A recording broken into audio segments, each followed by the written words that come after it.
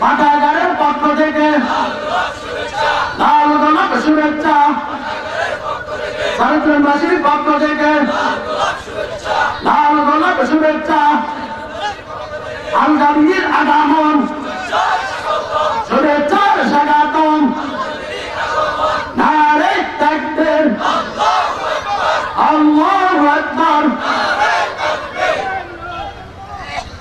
السلام عليكم ورحمة الله تعالى وبركاته.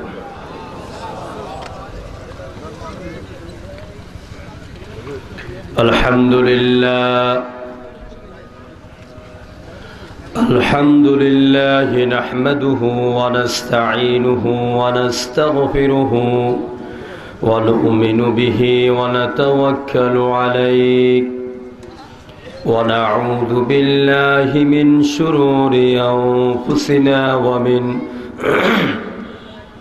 ومن سيئات أعمالنا. من يهده الله فلا مضل له ومن يضلل فلا هادي له. ونشهد أن لا إله إلا الله وحده لا شريك له. ونشهد أن سيدنا وحبيبنا ومولانا محمدا عبده ورسوله الذي أرسله بالحق بشيرا ونذيرا وداعيا إلى الله بإذنه وسراجا منيرا. فقد قال الله تعالى في كلامه المجيد وفرقانه الحميد: أعوذ بالله من الشيطان الرجيم.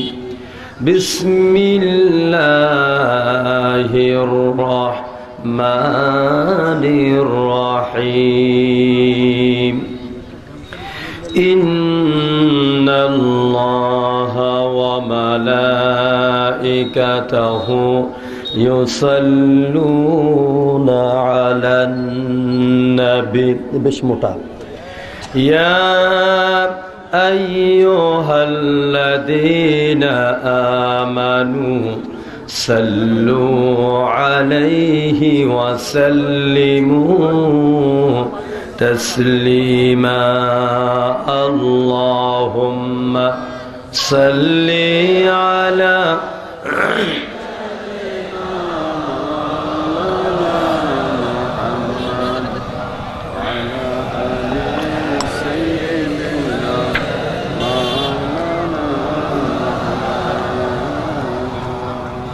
আপনাদের কষ্ট হচ্ছে, বিরক্ত হচ্ছেন? প্রাণ খুলে মুহাব্বতের সাথে আল্লাহর হাবিবের উদ্দেশ্যে দরুদ শরীফ পেশ করুন। আল্লাহুম্মা সাল্লি আলা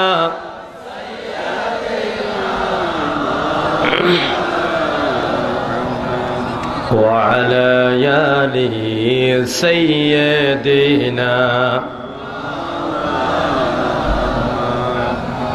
মন আমার কাঁদে রে, দিল আমার কাঁদে রে, যেতে সোনার মদিনা। আল্লাহুম্মা সাল্লি আলা মাওলানা মুহাম্মদ ওয়া আলা আলি সাইয়্যিদিনা।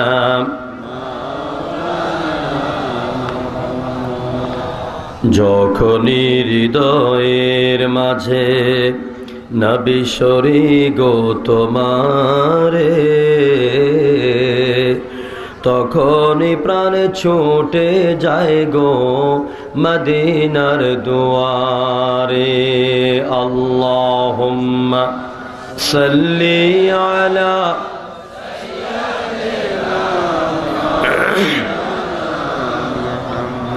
وعلى آل سيدنا بلغ العلا بكماله كشف الدجى بجماله حسنت جميع خصاله صلوا عليه درفشانی نے تیری قطروں کو دریا کر دیا دل کو روشن کر دیا آنکھوں کو بینا کر دیا بلغ العلا بکمالہ کشف الدجى بجمالہ حسنت جميع خصاله صلوا عليه ঐতিহ্যবাহী সেনবাগ থানার অন্তর্গত চারিদ্রন যুব কল্যাণ পাঠাগার কমিটি কর্তৃক আয়োজিত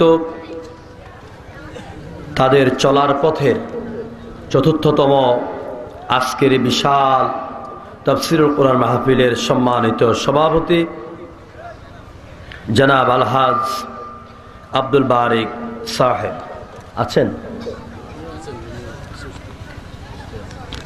মঞ্চ উপবিষ্ট আছেন, আপনাদের মসজিদের সম্মানিত ইমাম ও খতিব, আমার খুব প্রিয় ভাই, যতদিন কথা বলেছি এরই মাঝে আমার হৃদয়ে জায়গা করে নিলেন আমার প্রিয় ভাই হাফেজ মৌলানা মোহাম্মদ নাসির উদ্দিন সাহেব। মঞ্চ উপবিষ্ট আছেন এলাকার স্বনামধন্য জি 6 নং ওয়ার্ডের সম্মানিত কমিশনার সাহেব, কি নাম জানি, জনাব আবুল কালাম আজাদ।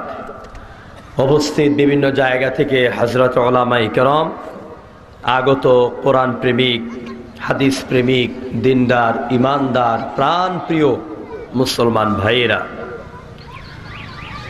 পর্দার অন্তরালের শ্রদ্ধেয়া সম্মানিতা মা এবং বোনেরা, সর্বোপরি সেনবাগবাসী, আমি আবার আপনাদের খেদমতে সালাম আরজ করছি। আসসালামু আলাইকুম ওয়া রাহমাতুল্লাহ। আমরা কালেমাত ও শুকর আদায় করছি, আমরা কৃতজ্ঞতা জানাচ্ছি, আমরা লাখো কোটি সুজুদ বিনীতভাবে পেশ করছি আমাদের মুনিব, আমাদের মালিক, আমাদের রব, যিনি বিশাল আকাশের মালিক, এ বিস্তীর্ণ জমিন, এ প্রভিন্সের মালিক, এ সাম্রাজ্যের মালিক, যিনি আমাদের হায়াতের মালিক, যিনি আমাদের মৌতের মালিক, যিনি আমাদের সুখ দুঃখের মালিক, যিনি আমাদের মুখে দুমুঠো খাবার তুলে দেওয়ার মালিক, যিনি আমাদেরকে দেখার শক্তি দিলেন, বলার শক্তি দিলেন, পায়ে হেঁটে মাহফিল পর্যন্ত আসার তৌফিক দিলেন, সে মুনিবের নাম কি? আরো জোরে বলেন, মালিকের নাম কি? প্রশংসা হবে কার? সকল জড়তা, অলসতা, সংকীর্ণতা, দুর্বলতা, অক্ষমতা ঝেড়ে ফেলে দিয়ে আমরা মুনিবের দরবারে বিনীতভাবে শ্রদ্ধা বিজড়িত কণ্ঠে কালেমাত শুকর আদায় করছি। আমরা পড়ে নিচ্ছি আলহামদুলিল্লাহ। আরো জোরে বলেন আলহামদুলিল্লাহ, চিল্লায়ে বলেন আল্লাহু আকবার কাবীরা ওয়ালহামদুলিল্লাহি হামদান কাসীরা সুবহানাল্লাহি ওয়ালহামদুলিল্লাহি বুকরাতাও ওয়া আসীলা। আমরা আল্লাহ তাআলা দরবারে শুকর আদায়ের পাশাপাশি দরুদ ও সালাম পেশ করছি এই নোয়াখালীর জমিন থেকে, সেনবাগের জমিন থেকে, এই সবুজ শ্যামল লাল সবুজের পতাকার দেশ, আমার মাতৃভূমি, আমার মায়ের দেশ বাংলাদেশের জমিন থেকে, আজকের মাহফিল থেকে দরুদ ও সালাম পেশ করছি এমন এক মহান ব্যক্তিত্বের প্রতি, এমন এক রাসূলের প্রতি, এমন এক নবীর প্রতি যিনি শুধু একজন নবী আর রাসূল ছিলেন না, তিনি ছিলেন না কোনো অঞ্চল ভিত্তিক নবী, তিনি ছিলেন সমগ্র নবী এবং রাসূলের সবার সম্মানিত সভাপতি। সে বিশ্ব নবী রাহমাতুল লিল আলামিন সরওয়ারে আলম সাহেবে কাবা ও কাউসাইন নবী মুহাম্মদ রাসূলুল্লাহ সাল্লাল্লাহু আলাইহি ওয়াসাল্লামের প্রতি। ভাইয়েরা, পিছনে অনেক ভাই দাঁড়িয়ে আছেন, একটু যদি সামনে জায়গা থেকে গায়ে গায়ে লেগে বসেন, আর ম্যাট বা মাদুর থাকলে পিছনে একটু বিছিয়ে দিলে মনে ভালো হবে। মন বড় করেন, আল্লাহ পাক, হ্যাঁ জি জায়গা আছে, বসে যান। কোরআনে কারীমের মাহফিলে বসলে এটি সাদা, এটা কি ধান ক্ষেত নাকি? একটা ধান ক্ষেত। এখন কিন্তু আর ধান ক্ষেত নয়। সাইয়েদনা আলী রাদিয়াল্লাহু তাআলা আনহু হাদিস বয়ান করেছেন, বিশ্ব নবী সাল্লাল্লাহু আলাইহি ওয়াসাল্লাম বলেছেন, মাজালিসুল ইলম হিয়া রাউদাতুম মিন রিয়াদিল জান্নাহ। যেখানে কোরআন এবং হাদিসের চর্চা করা হয়, রিসার্চ করা হয়, আলোচনা করা হয়, এটি সাধারণ কোনো জায়গা থাকে না, এটি আল্লাহর জান্নাতের টুকরে পরিণত হয়ে যায়। তা আমরা কোন জায়গায় আছি এখন? জান্নাতের মধ্যে আছি। দুনিয়ার জান্নাতের বাগান এইটা আর মসজিদ। সুতরাং আমরা যারা বসবো জান্নাতের বাগানে বসবো। আল্লাহ তার রহমতের চাদর দিয়ে ৭০,০০০ ফেরেশতাকে এখানে নিয়োজিত করে দিয়েছেন এই মুহূর্তে। আল্লাহু আকবার। ওরা আমাদেরকে পরিবেষ্টন করে আছে। সুতরাং আমরা সকলেই ধৈর্য সহকারে বসি। আমরা নিয়ত রাখবো, আল্লাহ তাআলা তুমি যাকে আমাদের মাঝে এনেছো, আমরা যাকে নিমন্ত্রণ করেছি, তাকে দিয়ে যতক্ষণ কথা বলাবে তাকে কথা বলার তৌফিক দাও, আর যতক্ষণ কথা বলাবে ওর দিয়ে কোরআন এবং হাদিসের আলোকেই আমাদেরকে কথা শোনাবার তৌফিক দিয়ে দাও। আমি কিন্তু ইচ্ছে করে একটি কথা বলার ক্ষমতা আমার নাই। প্রিয় ভাইয়েরা, আপনারা যদি এই নোয়াখালী থেকে ঢাকা যান, জার্নি করে যাওয়ার পরে লম্বা হয়ে শোয়া ছাড়া উপায় থাকে না, ঠিক কিনা বলেন? কিন্তু আমরা আল্লাহ ছোট্ট গোলাম। গতকাল 12:30টায় বিমানে নেমেছি ঢাকা, বাসায় এলাম, গোসল করলাম, খাওয়া দাওয়া করে আবার গিয়েছি কিশোরগঞ্জ। ভোর 5টা ঢাকা এলাম। এরপরে সকালে 1 থেকে 1.5 ঘন্টা ঘুমিয়ে সংসারে বাজার করে দিয়ে আবার ধানমন্ডি গেলাম। সেই গুলশান থেকে জুমা পড়াইয়ে তারপর এখানে শেষ করে কুমিল্লা যাব। আগামীকাল আবার কক্সবাজার, টেকনাফ। এগুলি আল্লাহ তাআলার একান্ত রহমত না হলে আর আপনাদের দোয়া না হলে এত জার্নি করে এসে কথা বলা সম্ভব না।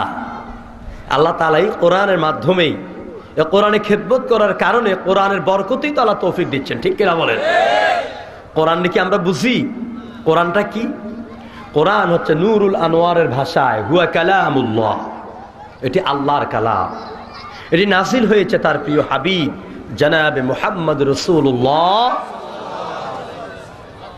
বিল আলফাজিল আরাবিয়্যা, আরবি শব্দমালা দিয়ে এ কোরআন আল্লাহ পাক সাজিয়েছেন। আরবি ভাষার মর্যাদা 3 কারণে। কয় কারণে? 3 কারণে। আমার আল্লাহর ভাষা হচ্ছে আরবি, আমার নবীর ভাষা হচ্ছে আরবি, জান্নাতীদের ভাষা হবে আরবি। এই জন্য আরবি ভাষার এত মর্যাদা। সম্মানিত ভাইয়েরা, কোরআনে কারীম আল্লাহর আকাশের নিচে জমিনের উপরে সবচাইতে আজীব এবং আজিম কিতাব।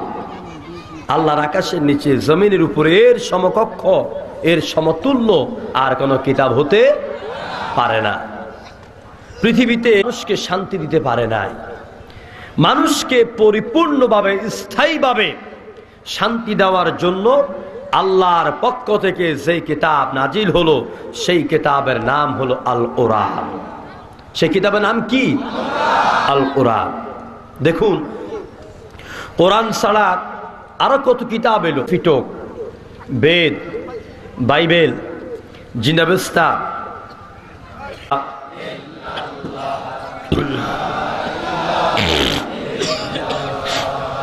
লা ইলাহা ইল্লাল্লাহু মুহাম্মাদুর রাসূলুল্লাহ। জোরে বলুন সাল্লাল্লাহু। আমার ভাইয়েরা, বলতেছিলাম কোরআন ছাড়া আমি আগে আপনাদের সামনে কোরআন নিয়ে আমি ভূমিকা স্বরূপ কথা বলবো। কোরআন নিয়ে, যেহেতু মাহফিলের নাম হচ্ছে তাফসীরুল কোরআন মাহফিল, 2016 সালের আজকের প্রথম দিন। আমরা নববর্ষের শুভেচ্ছা নয়, আমরা কোরআনের শুভেচ্ছা জানাচ্ছি, ঠিক কিনা বলেন? প্রিয় ভাইয়েরা, আমরা নববর্ষ উদ্বোধন করছি না, আমরা আল্লাহর কাছে দোয়া কামনা করছি, আল্লাহ তাআলা আজকের দিন থেকে শুরু করে বাকি জিন্দেগি আমাদের জীবনটাকে কোরআনের জীবন করে দাও।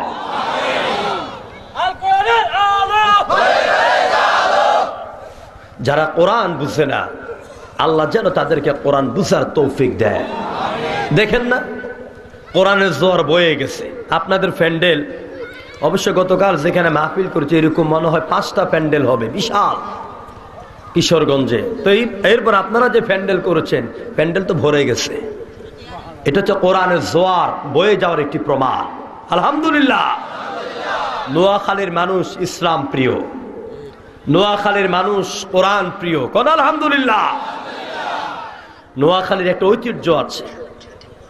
উত্তরবঙ্গে যখন যায়, লালমনিরহাট, দিনাজপুর, ওই সব জায়গায়, তখন লোকেরা বলে যে আমাদের ওই মসজিদের ইমাম নোয়াখালী, এই মসজিদের ইমাম নোয়াখালীর, ওই মসজিদের ইমাম নোয়াখালীর, এই মুয়াজ্জিন নোয়াখালীর। আলহামদুলিল্লাহ। নোয়াখালীর একেবারে গন্ড মূর্খ যেই লোকটা, ওই লোকটা আজ থেকে 10 বছর আগে উত্তরবঙ্গে ইমামতি করার যোগ্যতা রাখে। অনেক মর্যাদা। এটা আপনাদেরকে ফার্ম দেওয়ার জন্য না, বাস্তব কথা এটা, ঠিক কিনা বলেন? প্রিয় ভাইয়েরা, তো বলতেছিলাম কোরআনকে খুব ভালো বুঝতে হবে, যেহেতু আমরা মুসলমান। আজকে আপনাদের এই জোয়ার দেখে আমার খুব ভালো লাগছে, অনেক চমৎকার আয়োজন আমার ভাইদের। এই কোরআনের জোয়ারকে ঠেকাবার জন্য, জোয়ারের বাধাগ্রস্ত করার জন্য পশ্চিমা দেশগুলি থেকে পর্যায়ক্রমে বাংলাদেশ সহ অনেক ষড়যন্ত্র চলছে। বিশ্বাস করুন, এই পর্যন্ত প্রায় 8 থেকে 10টি মাহফিল করতে পারি নাই। কোরআন শরীফের মাহফিলে 144 ধারা জারি করে। গতকাল এলাম কক্সবাজার থেকে, সমুদ্র সৈকত এবং কলাতলি থেকে যে বিচ আপনার লাইট দিয়ে সম্পূর্ণ সাজানো হয়েছে। কেন? জানতে পারলাম 2টি কারণ। একটি কারণ হচ্ছে অর্থমন্ত্রী যাবেন, দ্বিতীয় কারণ হচ্ছে 31st নাইট। বাজেট কত জানেন? বাজেট ছিল 10 কোটি টাকা। এ টাকাগুলি কি আর আমার আপনার পকেটের টাকা না?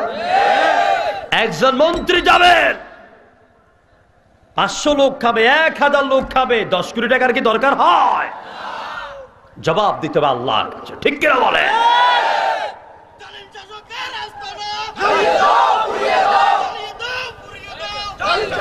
আমরা জ্বালাও পোড়ার মধ্যে নাই। আল কোরআনের আলো, আল হাদিসের আলো, আমার নেতা তোমার নেতা, নারায়ে তাকবীর, বাস মিছিল এটাই হবে। জ্বালাও পোড়াও, উমুক শত্রু তুমুক শত্রু, আমরা কাউকে শত্রু মনে করি না, ঠিক কিনা বলে?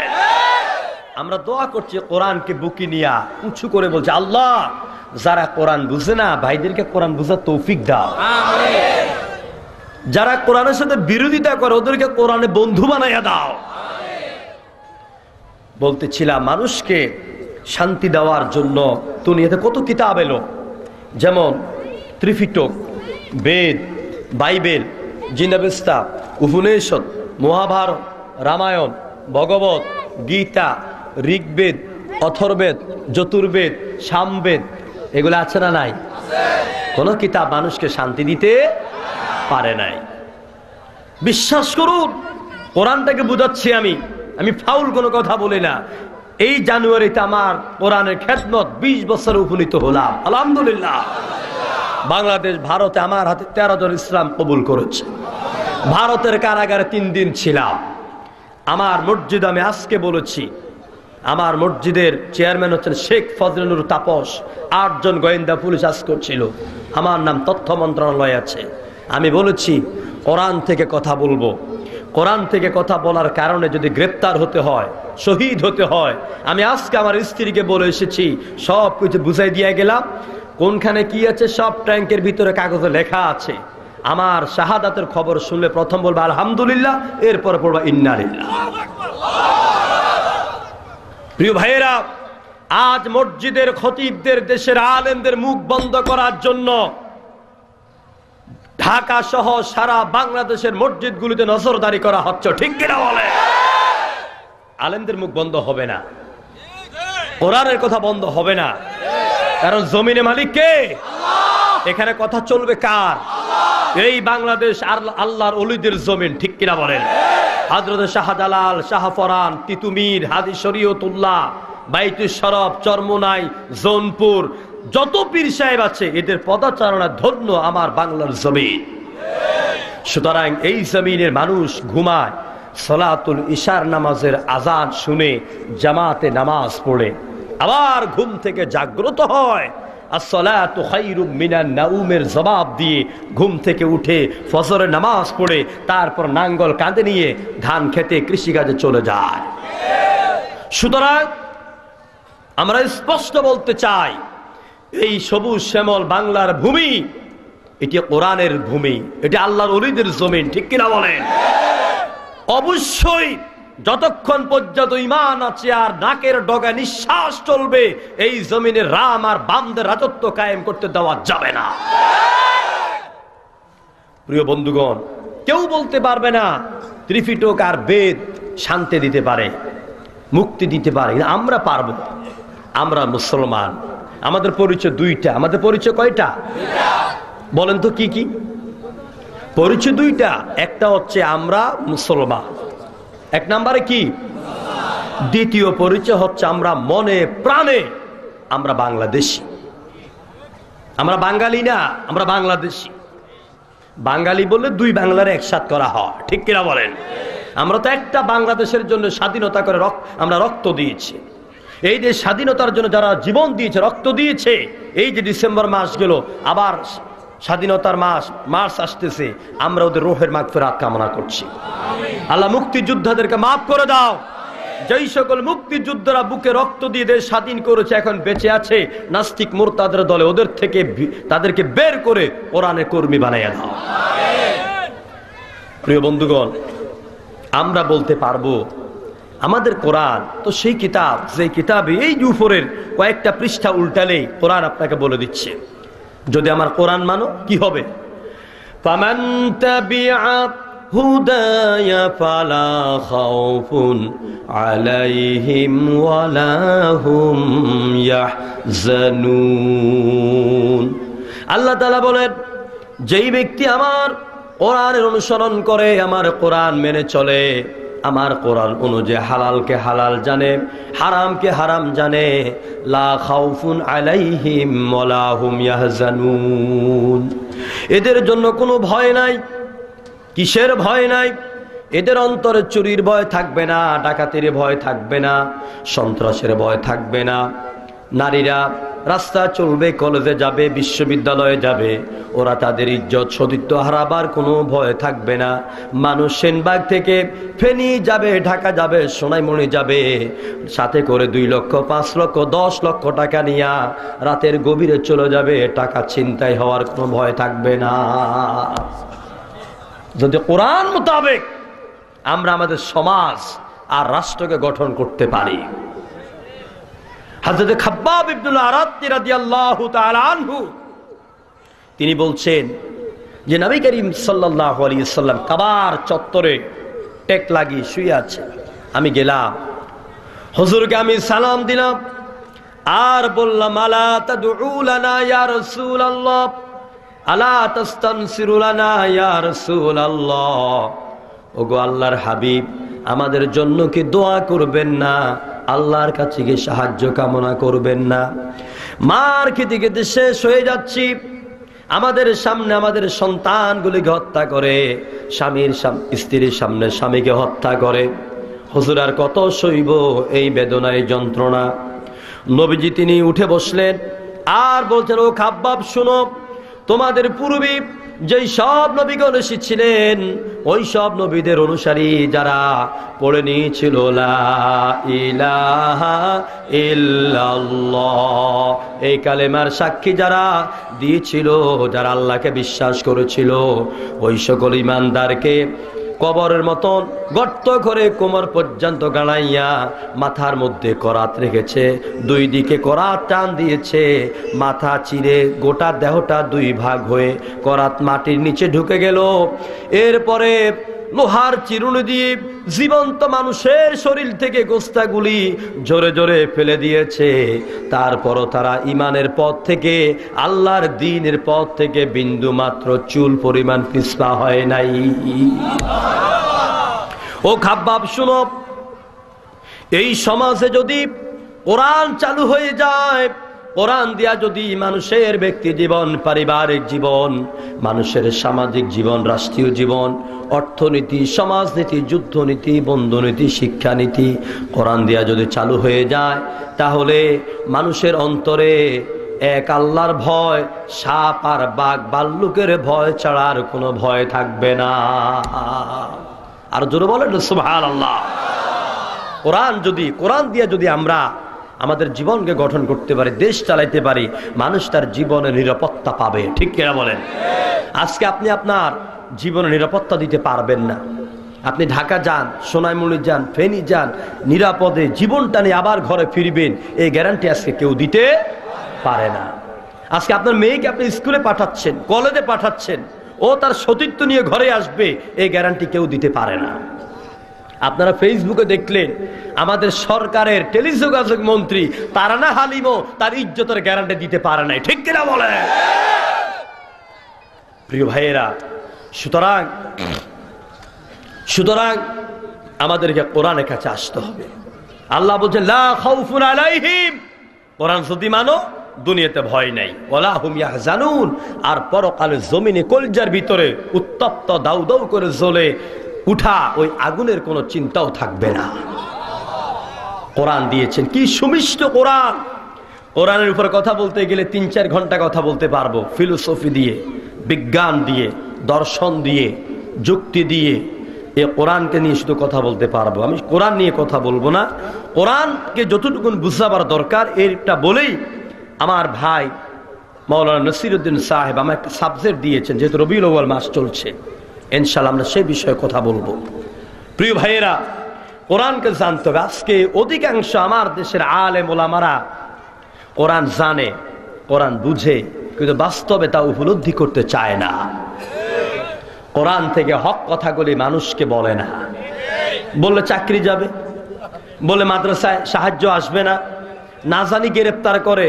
আর আমি কোরআনের কথা বলতে গিয়ে যদি আমি গ্রেপ্তার হই, তো আমি হযরত ইউসুফ আর আল্লাহ নবীর মধ্যে একটা সুন্নত আদায় করে ফেললাম। ঠিক না? মাওলানা ইসমাইল হোসেন সাহেব লক্ষ্মীপুরে, চিনেন তো? আমার ওই দিন ঢাকা নবাবগঞ্জে পাইয়া জড়াই ধরে, ভাই আল্লাহ দরবারে শুকর। বললাম কি হয়েছে? জানেন না?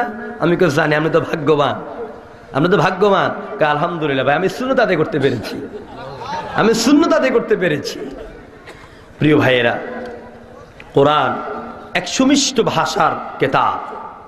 এর লালিত্য, এর গাম্ভীর্য, এর মাধুর্যতা, এর বালাগাত, এর ফাসাহাত, এর অলঙ্কার, এর মিলন মেলা গোটা দুনিয়াতে এমন কোন কিতাব আর পাবেন না যত বেশি কোরআন। কোরআন তো এমন কিতাব যেটা তিলাওয়াত করতে করতে দুনিয়াতে কেউ বলেছে আমি বিরক্ত হয়ে গেছি? কেউ বলতে পেরেছে? বলার সম্ভাবনা আছে? নাই। দেখুন, আপনার জীবনের অনেক প্রিয় গান আছে। আইয়ুব বাচ্চুর সেই তারা ভরা রাতে আছে না নাই?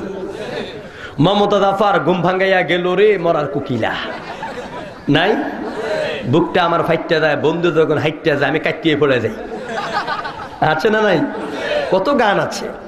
মাইকেল জ্যাকসন, এই লোকটির একটা ক্যাসেট অ্যালবামের নাম হচ্ছে থ্রিলার। এই ক্যাসেটটি যখন বের হয়ে যায় সারা দুনিয়ায় 27 মিলিয়ন কপি ছড়িয়ে পড়ে তার সেই থ্রিলার ক্যাসেট। এরপরে কুমিল্লার আসিফ আকবরের ও প্রিয়া তুমি কোথায় বাইরেছে না? আমার ভাইয়েরা, উদাহরণগুলি আমি আপনাদের কি চিন্তার খোরাক হিসাবে দেওয়ার জন্য পেশ করেছি। আপনার জীবনের যত প্রিয় গান আছে সব প্রিয় গান থেকে একেবারে একমাত্র প্রিয় গান যেইটা আধুনিক বলেন, ভাওয়াইয়া বলেন, ব্যান্ডের বলেন, আপনার পল্লীগীতি বলেন, লোকসঙ্গীত বলেন, যা বলেন সবচেয়ে প্রিয় গান যেইটা, ওই গানটা আপনি 10 বার শুনেন, 15 বার, 20 বার শুনেন, 30 বার শুনেন, সর্বশেষ আপনি 50 বার শুনেন। এরপরে দেখবেন আপনি বুকে হাত দিয়ে বলতে বাধ্য হবেন 50 বারের পরে এই গান আর আমার কাছে ভালো লাগে না।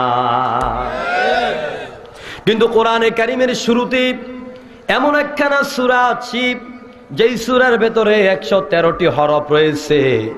এই সূরাটি আপনি যদি জীবনের 70 বছর অতিবাহিত করেন, 50 বছর আপনি অতিবাহিত করেন, আর যদি গোটা জীবনে আপনি নামাজ পড়েন, এই সূরাটি প্রত্যেক রাকাতে পড়তে হয়। হুজুর বলেছেন লা সলাতা ইল্লা বিফাতিহাতিল কিতাব, সূরা ফাতিহা ছাড়া নামাজ নাই। আলহামদুলিল্লাহ, সূরা ছাড়া নামাজ হবে না। এখন একজন লোক দাঁড়ায় বলেন তো দেখে, হুজুর আমার জীবনের 70 বছর পর্যন্ত এই সূরাকে প্রতি রাকাতে তেলাওয়াত করেছি, এখন দেখি এই সূরাটি আমার কাছে তিতা লাগে, বিরক্ত লাগে। কে বলতে পারবে? আরবে বলতে পারবেন? আব্দুর রহমান সুদাইসি রাহিমাহুল্লাহ, ফজিলাতুল শাইখ, আল্লাহ কথা বলার সুযোগ করে দিয়েছেন। হুজুর যখন কাবার চত্বরে সূরা ফাতিহা তেলাওয়াত করেন, সাউদ আশ-শুরাইব আল মাহের রশিদ আল মিসরি যখন সূরা ফাতিহা পড়ে, মানুষের চোখ দিয়া দাড়ি ভিজে ভিজে টপকে টপকে পানি পড়ে। কি কোরআন আমার আল্লাহ দিলেন প্রিয় ভাইয়েরা। সুতরাং এই কোরআন আল্লাহ রাব্বুল আলামিন দিলেন আমাদের জন্য সহজ করে, না কঠিন করে? কোরআন খুব সহজ কিতাব। নোয়াখালীর সব ভাইরা কোরআন জানেন আলহামদুলিল্লাহ। যারা আসছেন সবাই তেলাওয়াত করতে পারেন না? কিছু কিছু মনে বাদ আছে নাকি? হ্যাঁ, সবাই পারে? মাশাআল্লাহ, বলি আলহামদুলিল্লাহ। কোরআন শিখবো না তো কি শিখবো? আমার জীবনে প্রথম শিক্ষার নামই তো কোরআন, ঠিক কিনা বলেন? এরপরে ডাক্তার হন, ইঞ্জিনিয়ার হন, আল্লাহ আপনাকে যাই বানাক আপনি তাই হন, কিন্তু সর্বপ্রথম কোরআন শিখতে হবে। এটিএম শামসুজ্জামান কোন জায়গার? নোয়াখালীর না? ওই বেটা অর্ধেক হাফেজ, ওই বেটা কোরআনে অর্ধেক হাফেজ। প্রিয় ভাইয়েরা, কোরআন জানে সবাই, নোয়াখালীর মানুষ। তো এই কোরআন আল্লাহ বলছে সহজ করে দিলাম। কিন্তু আমার দেশের এক শ্রেণীর লোক আছে যারা মসজিদে বসে মানুষকে নসিহত করে, কোরআন দারুণ কঠিন, এটা আমাদের ধরা দরকার নাই, এটা ধরলে এটা পড়লে জিবা টিবা কাইটে সব আল্লাহ ফেলে দিবে। এরকম আছে নাকি নাই? এটা হচ্ছে শয়তানের সবচাইতে বড় একটা ওয়াসওয়াসা, এটা প্রতারণা। আল্লাহ বলতেছেন কোরআন সহজ করলাম আমি, আর তোমার মতন সলিবদ্দি বলা কোরআন কঠিন। আল্লাহ বলছেন ওয়ালাকাদ ইয়াসসারনাল কুরআনা লিযিকর ফাহাল মিন মুদ্দাকির। আমি কোরআন কি গোটা বিশ্ববাসীর জন্য আমি সহজ করে দিয়েছি, আছো কেউ আমার কোরআন থেকে উপদেশ গ্রহণ করার মতো? সুবহানাল্লাহ বলবেন না? একবার নয়, এক সূরার ভিতরে আল্লাহ 4 বার বলেছেন। সুয়ালে মুকাদ্দারের জবাব আল্লাহ পাক দিয়ে দিয়েছেন। প্রিয় ভাইয়েরা, এ কোরআনে কারীম পড়বেন, প্রত্যেক হরফে কয় নেকি? 10 নেকি। এই যে সুবহানাল্লাহ বলছেন, একবার বলছেন কয় নেকি? না, 10 নেকি না তো। সুবহান লিখতে 5 অক্ষর, সিন বা হা আলিফ নুন 5 অক্ষর, আল্লাহ লিখতে 5 অক্ষর। কয় অক্ষর হলো? 10 অক্ষর। প্রত্যেক অক্ষরে 10 নেকি, 10 10 100। আলহামদুলিল্লাহ লেখেন, ওখানেও 10 অক্ষর, আর 10 হরফে 10 10 100। আল্লাহু আকবার, আল্লাহ লিখতে 5 অক্ষর, আকবার লিখতে 4 অক্ষর, হলো 90। একবার যদি সুবহানাল্লাহ বলেন, আলহামদুলিল্লাহ বলেন, আল্লাহু আকবার বলেন, একসাথে 290 নেকি পেয়ে যাচ্ছেন। উঠতে বসতে কাজ জিকির করবেন, আল্লাহ আল্লাহ জিকির কর, রহমতে তোর জীবন ভর। জীবনটাকে যদি আল্লাহ রহমতের চাদর দিয়া আবৃত করতে চান, জিকির হবে কার? জিকির হবে কার? কিন্তু আমার দেশে লোকেরা না বুঝে এমন এক ব্যক্তির এত জিকির করে, আমি মনে করি যদি তারা আল্লাহর জিকির এইভাবে করতো ফেরেশতার পর্যায়ে পৌঁছে যেত।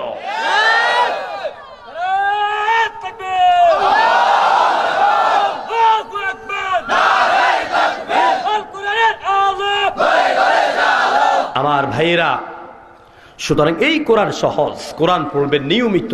এখন প্রশ্ন হচ্ছে, আল্লাহ তাআলা কোরআনে এত বর্ণনা, এ কোরআন আপনি কেন দিলেন? আল্লাহ কোরআন কেন দিলেন? আমরা মনে করি কোরআনকে চুমা দিলে অনেক সওয়াব, কোরআনকে মাথায় রাখলে অনেক সওয়াব। মানুষ মরলে পরে হুজুর আমার মতন সিরাপাড়া মোল্লা 10 জন দাওয়াত দিলে মোটামুটি কোরআন প্রতি আমার হক আদায় হয়ে গেছে। বিশ্বাস করুন, এগুলি করলে সওয়াব আছে। তবে কোরআন শুধু তাবিজের কিতাব বানাবার জন্য আসে নাই, কোরআন শুধু জিন ভূত তাড়াবার জন্য আসে নাই, কোরআন শুধু মানুষ মরলে পরে খতমের জন্য আসে নাই। ঠিক কিনা বলেন? কোরআনটা কেন এলো আল্লাহ বলে দিচ্ছেন, আলিফ লাম রা কিতাবুন আনজালনাহু ইলাইকা লিতুখরিজান নাসা মিনাজ-যুলুমাতি ইলান-নূর। সূরা ইব্রাহিমের 1 নম্বর আয়াতে আল্লাহ বলছেন, আলিফ লাম রা হরফে মুকাত্তাআত, বিচ্ছিন্ন অক্ষর। এর অর্থ আল্লাহই ভালো জানেন। নবী হে, আপনার প্রতি আমি এমন একখানা কিতাব অবতীর্ণ করলাম যেই কিতাবের শিক্ষার সিলেবাস দিয়ে এই সমাজের, এই পৃথিবীর, এই রাষ্ট্রের মানুষগুলিকে সর্বপ্রকারের অন্ধকার থেকে বের করে আলোর দিকে নিয়ে আসতে পারে। কোরআন দিয়া মানুষকে আলোর পথে আনতে হবে। আমার দেশের শিক্ষা সিলেবাসে গুণে ধরেছে। আমার ভাষায় বলি, কোরআন আমার দেশের শিক্ষা ব্যবস্থাকে গুণে ধরেছে। কেমনটা সেইটা? আমাদের দেশের শিক্ষা সিলেবাসে আছে math, biology, zoology, chemistry, biochemistry, math, philosophy, geography, যা যা আছে। আমার দেশের যত সরকার এসেছেন, আরো আসবেন, সবাইকে বলি আপনারা ইচ্ছে করলে আরো লম্বা সিলেবাস দেন, আপত্তি নাই। কিন্তু আমরা কওমি বুঝি না, আলিয়া বুঝি না। সাধারণ মুসলমান সহ সমস্ত আলেমদের পক্ষ থেকে আপনাদের সরকারের কাছে একটা দাবি, আপনাদের লম্বা সিলেবাসের পিছনে আমাদের 2টা সাবজেক্টকে আপনি সংযুক্ত করুন। যদি এই দেশ থেকে সন্ত্রাস, দুর্নীতি, চাঁদাবাজি, নারী নির্যাতন, ইফটিজিং আর ঐশীর মতন মেয়ে হওয়া যদি বন্ধ করতে চান, তাহলে আপনাদের সিলেবাসের সাথে আমাদের 2টা বিষয় সংযুক্ত করুন। একটা নাম হচ্ছে কিতাবুল্লাহ, আল্লাহর কোরআন, আর একটা হচ্ছে রাসূলুল্লাহর হাদিস। ঠিক কিনা বলে? এই 2টা যদি সংযুক্ত হয়ে যায়, একটা ছেলে 1 থেকে যখন মাস্টার ডিগ্রি পাশ করে বের হবে, ও খালিদ ইবনে ওয়ালিদের উত্তরসূরি হয়ে বের হবে, ও হযরত ওমর উত্তরসূরি হয়ে বের হবে। মরক্কো দেশের দিকে তাকান, ক্লাস 1 থেকে ম্যাট্রিক পর্যন্ত যে ছেলেরা স্কুলে পড়ে, ম্যাট্রিক পাস করার পরে ছেলেটা হাফেজে কোরআন হয়ে বের হয়ে যায়। এই জন্য মরক্কোতে এক জরিপে দেখা গেছে 10 লক্ষ হাফেজে কোরআন তাদের হয়ে গেছে। প্রিয় ভাইয়েরা, কোরআন পারে মানুষকে ভালো বানাতে। দুর্নীতির বিরুদ্ধে কত ধরনের দুর্নীতি দমন ব্যুরো তৈরি করলো, আমি তো আল্লাহর নামে কসম করে বলতে পারি কিয়ামত পর্যন্ত বাংলাদেশ থেকে দুর্নীতি বন্ধ হবে না। কারণ দুর্নীতি বন্ধ হওয়ার জন্য যে সিলেবাস, যে শিক্ষা, এটি আমাদের শিক্ষাঙ্গনে নাই। বরং আমার দেশের শিক্ষা সিলেবাসে সংযুক্ত করা হয়েছে কিভাবে দুর্নীতি করা যায়, সুদ খাওয়া যায়, কত টাকায় কত ঘুষ নেওয়া যায়, এই প্রশিক্ষণ দেওয়া হয়। ক্লাস 1 থেকে শুরু করে 5, 6, 7-এ যাবেন, লেখা আছে এত টাকায় এত % সুদ, এত টাকা নিলে এত টাকা ঘুষ আছে। এই সমস্ত অঙ্ক আছে নাকি নাই? সুদের অঙ্ক আছে না নাই? তো যেই ছেলেটা আজকে সুদের অঙ্ক কষছে, ওই ছেলেটা যখন মন্ত্রী হয়, এমপি হয়, সচিব হয়, বড় বড় দায়িত্বে যায়, তখন বলে ও আমি তো সেই ছোট্ট গালি কেমনে খামো ওটা শিখে আইছি। কি বলেন? কথা সত্য না মিথ্যা? প্রিয় ভাইয়েরা, আমার দেশের বাচ্চাগুলিকে আপনি কিভাবে পাবেন ওমর উত্তরসূরি? আমার দেশের শিক্ষা সিলেবাসে দেখেন ছোট্ট কালে শেখানো হয় খোকন খোকন ডাক পাড়ি, এরপরে কি খোকন মোদের কার বাড়ি, আয় রে খোকন ঘরে আয়, দুধ মাখা ভাত কাকে খায়। কি শিখবে এখান থেকে? এরপরে শিখায় হাট্টিমা টিম টিম, তাদের খাড়া দুটো সিং, তারা মাঠে পাড়ে ডিম, তারা টিম টিম টিম। এরপরে বলে আগডুম বাগডুম গুণাডুম সাহসী। এক ছেলে দাঁড়ায় বলে স্যার আগডুম কি? স্যারে মাথা চুলকায়, কি এটা ডিকশনারিতে না, এটা পাইবে কই অর্থ? কয় আগডুম অর্থ বাগডুম। এরপরে বাগডুম অর্থ কি? বাগডুম অর্থ গোলাডুম। কয় স্যার গোলাডুম অর্থ কি? কয় তোর মাথা। আর বুঝাইব কিসে? এই যে অনেক মুরব্বী আছেন এখানে, আপনারা আছেন, এই যে হাট্টি বাটি এরকম একটা প্রাণী কি জীবনে দেখছেন কখনো? এর অস্তিত্ব নাই।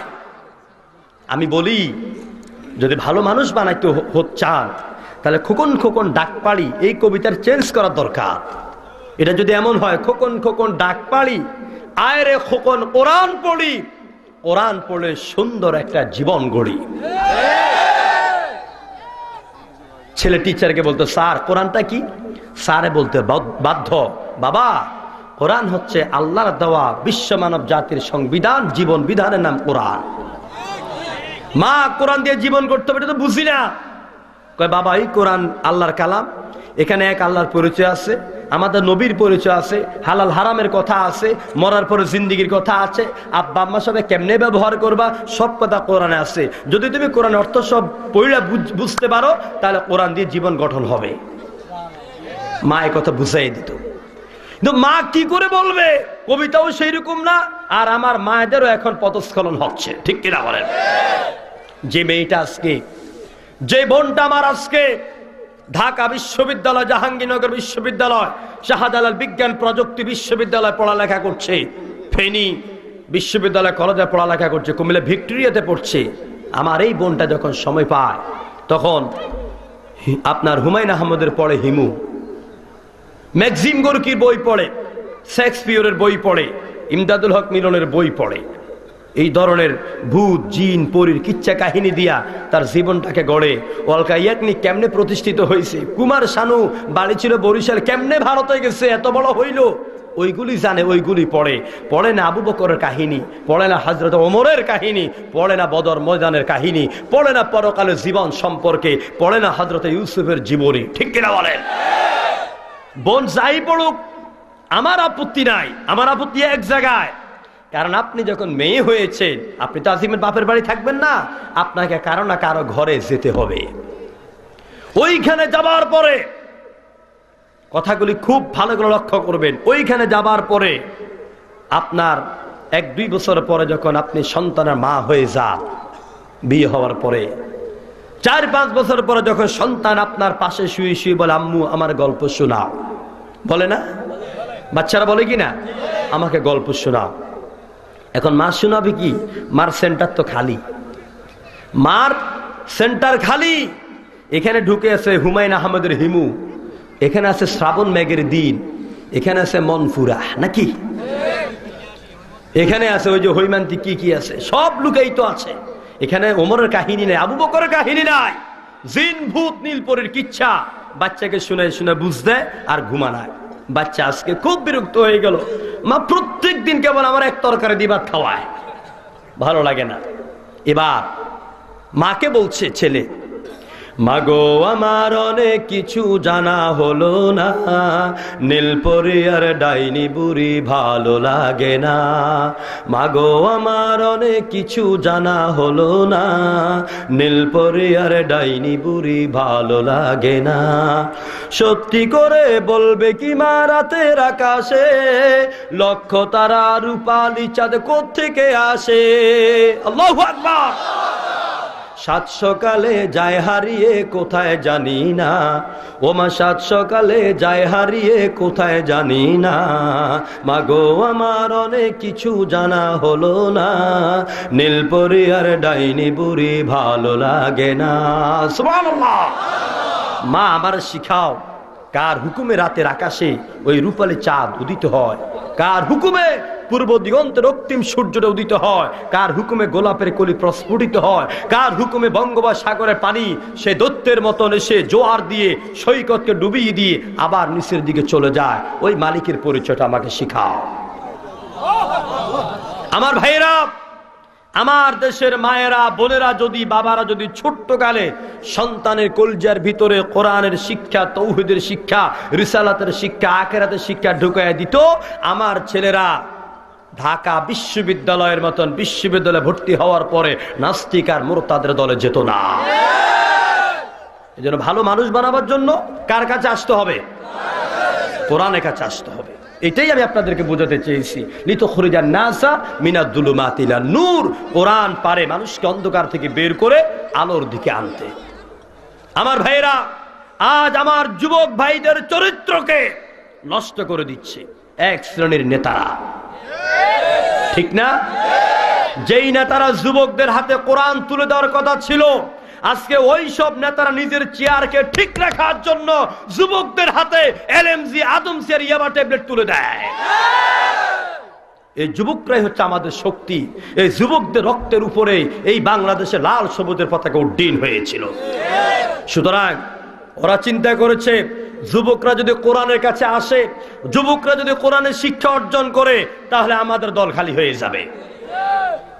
এই জন্য আমি সর্বশেষ কোরআন সম্পর্কে কথা বলছি।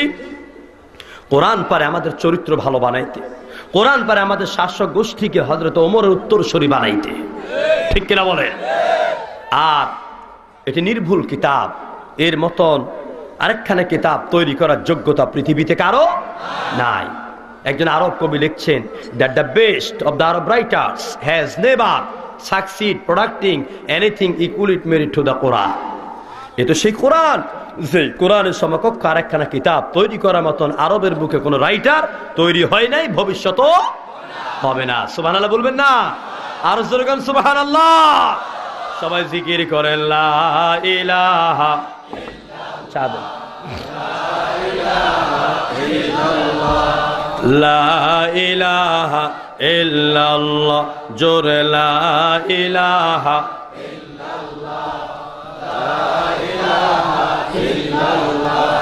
লা ইলাহা ইল্লাল্লাহ, লা ইলাহা ইল্লাল্লাহ, লা ইলাহা ইল্লাল্লাহ, লা ইলাহা ইল্লাল্লাহ।